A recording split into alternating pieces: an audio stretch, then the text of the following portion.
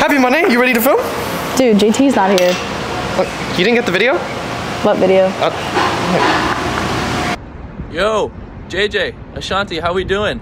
I'm in Pikes Place, Seattle right now, but don't fear, because I'm going to hop on a ferry, then take a boat, then hop on a train, then catch my flight, and I'm going to be there. I'm going to be there in time. It'll take me like 30 minutes. I'm going to get there. Don't worry. Rainbow Roundup, let's go. This is your Rainbow Roundup.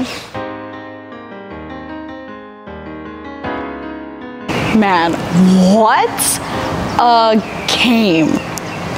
Safety Peter Manuma had an impressive game leading the Warriors with 12 tackles, 7 unassisted, and had one of UH's 3 interceptions of the night. Once again, wide receiver Pofele Ashlock showed up and showed out. Besides having a season-high 12 receptions for 67 yards, Ashlock also had 2 touchdowns, both coming from quarterback Braden Shager.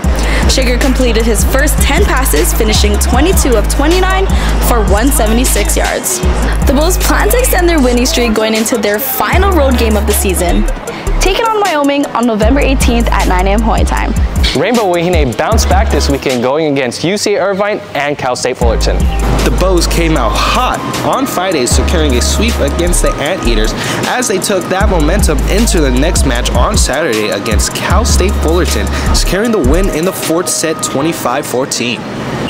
Amber Igidi had a historic weekend, picking up her 500th career block, becoming just the 4th Rainbow Wahine in UH history to join the 1,000 kill and 500 block club.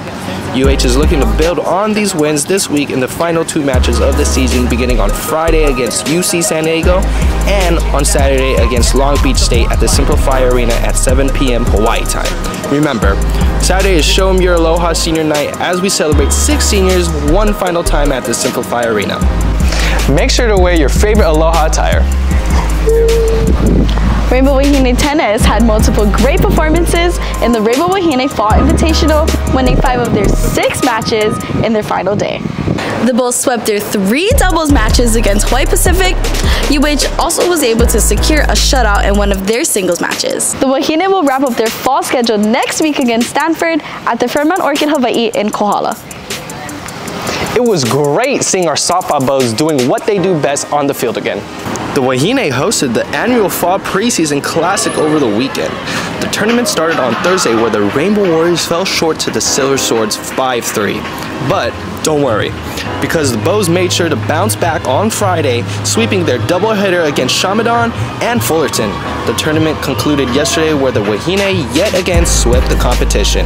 If you couldn't catch a game this weekend, it's okay. Softball season will be here right before you know it. Rainbow Wahine basketball tipped off their season on the road against 2 Bay Area teams, Stanford and Santa Clara.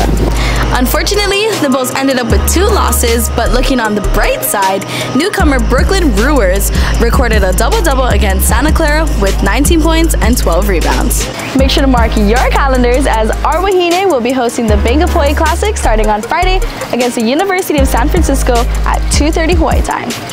Men's basketball tips off their season against UH Hilo on Tuesday, followed by Niagara on Thursday.